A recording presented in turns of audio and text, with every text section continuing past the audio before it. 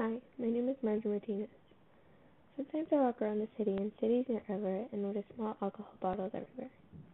Whether it's by the beach, lake, ocean, or on the road or sidewalk, I always see several at a time. Those bottles contain bacteria that can cause water pollution that is created by the littering of the bottles.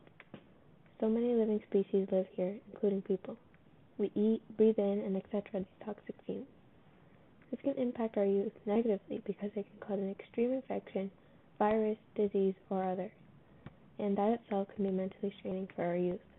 This can also destroy life in nearby ecosystems that carry food for other animals, habitats of animals, and animals that people tend to rely on.